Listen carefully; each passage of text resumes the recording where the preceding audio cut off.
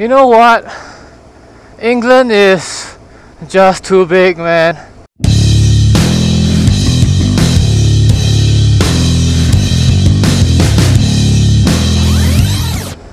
It's really hard to ride in a country as big as this, especially when you do not know the roads. As you can hear, I'm panting because I came to Uffington Castle grounds and turns out there's no castle here, so I walked up a hill for just a chalk white horse and that's it.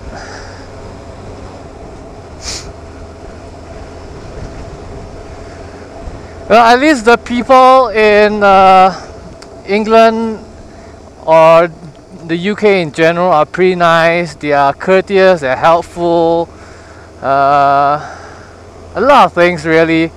I enjoy, you know, talking to them. It's funny how despite being so courteous and helpful, the people in the service staff, service line, you know, if you went to the train station or if you went to a kebab place, they don't tend to smile a lot.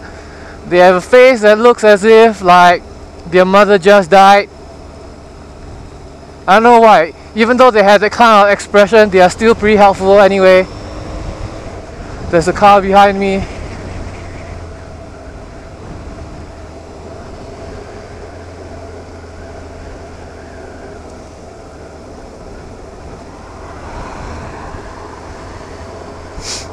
I let him pass because I don't want to go fast here. The road is too narrow for me and I'm not familiar with the roads, even though I have a GPS here.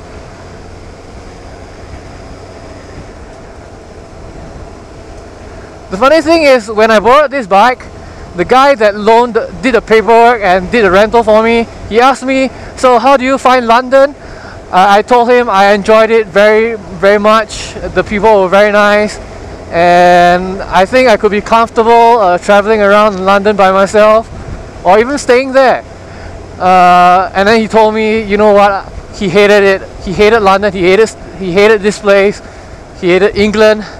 And I guess if you stay here long enough, there's some things that you eventually learn to hate about a particular country. It's no different. I stayed in Singapore. I was born, bred, I'm a true blue Singaporean and I've been there for 27 over years. And I do know that, you know, there are some things I hate about my own country as well.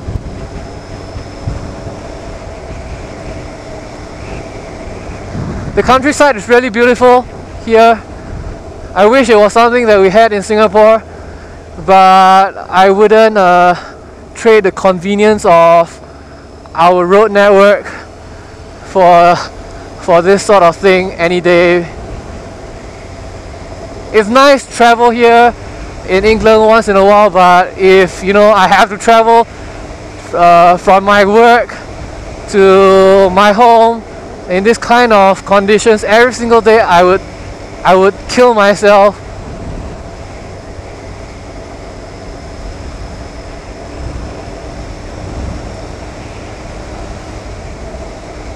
And the thing is, I took quite a number of motorways, you know, expressways on the way here to Uffington and the Hellfire Caves, and I'm heading to Avebury Hinge right now. And as you see right here, I'm traveling about 60 kilometers per hour, but on the motorway it's not uncommon to be traveling at anywhere between 140 to 150 kilometers per hour. Really, really fast. The drivers here are insane, man, insanely fast. I can't keep up with them. And I feel like, you know, if I weren't extra careful, I could kill myself on their roads. 140, 150 kilometers. You know, Singapore, nobody travels faster than 90 kilometers an hour unless you are overtaking on an expressway, maybe 100 kilometers per hour, but not for long, because you know you get caught by cops anyway and you have to pay a fine. And speaking of 140 to 150 kilometers per hour speeds, that was what I was traveling at. And boy, you know, a lot of people say, you know, you can't ride without having earplugs on. And I always thought, you know, that's bullshit. I have never ridden with earplugs. I never had hearing problems, and it's fine. I could survive without earplugs. But after traveling at those speeds over here in England, I can tell why all those European and American riders keep saying you're gonna go deaf if you don't wear earplugs, man. Because I'm wearing a cheap helmet. As a 700, it's only $100. It's a cheap helmet, and I swear if I had gone this kind of speed and stayed here for long without earplugs, I would go deaf anytime soon. The wind noise is terrible, man.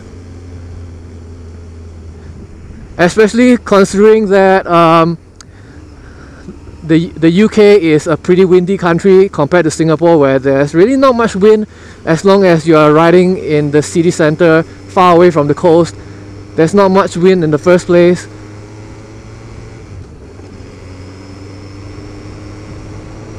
So I can understand why people wear earplugs now.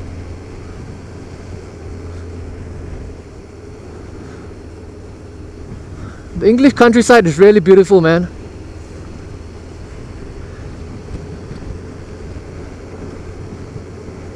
It's a good thing I got this CBF 600 Hornet, because without this bike, if I took a sport bike, not only is it gonna cost more, but I'm gonna pay a lot more for petrol, and I probably couldn't be traveling, you know, this far out of London.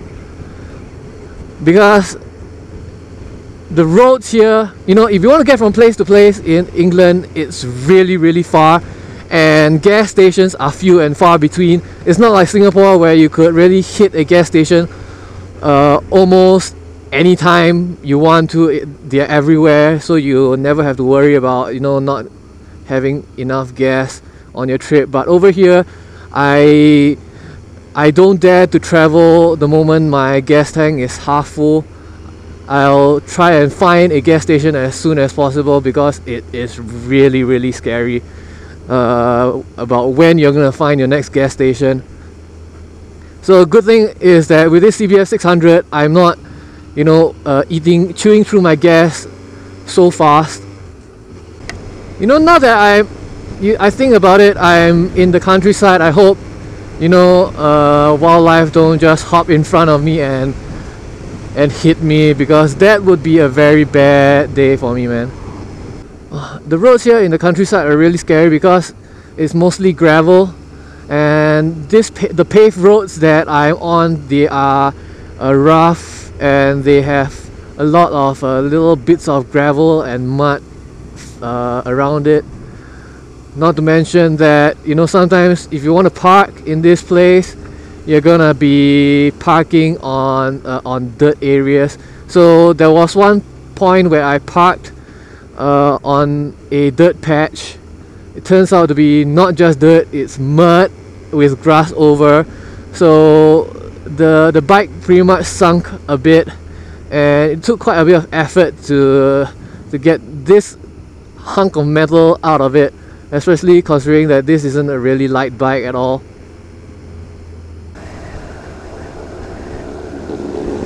Whoa!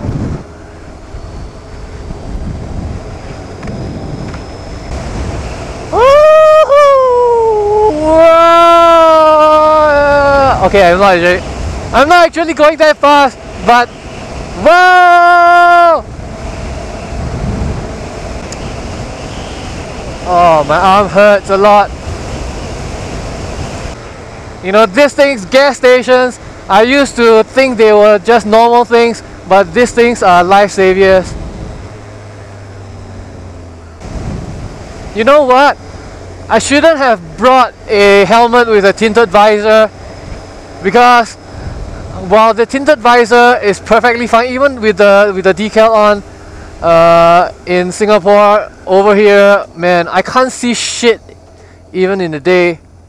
I have 11 miles left to Avebury Hinge.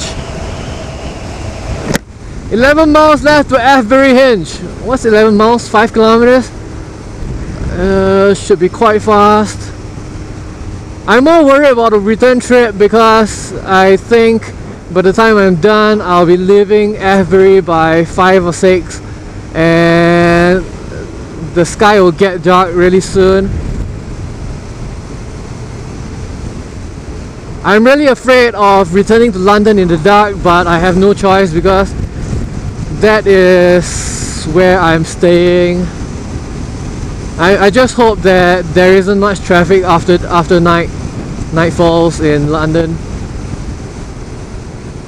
It's even worse over here. If I don't get out of the rural areas and hit the motorways before it turns dark, I'm screwed, man, because I won't be able to see shit.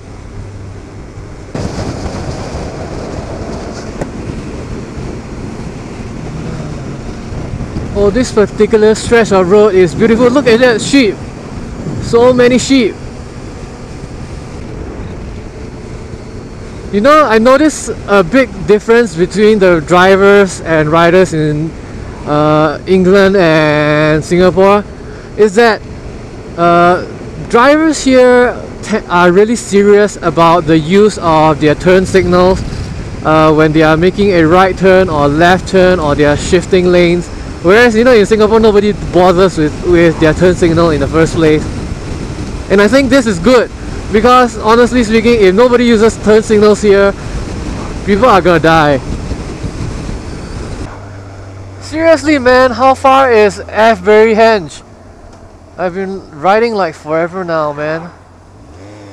1.6 miles to go. That last 10 miles felt like forever. Avebury, okay, I'm here.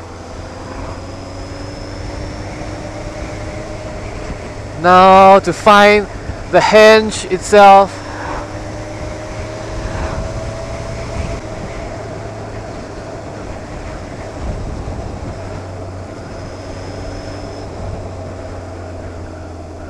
Oh look, it's Avebury Henge. It's beautiful, man.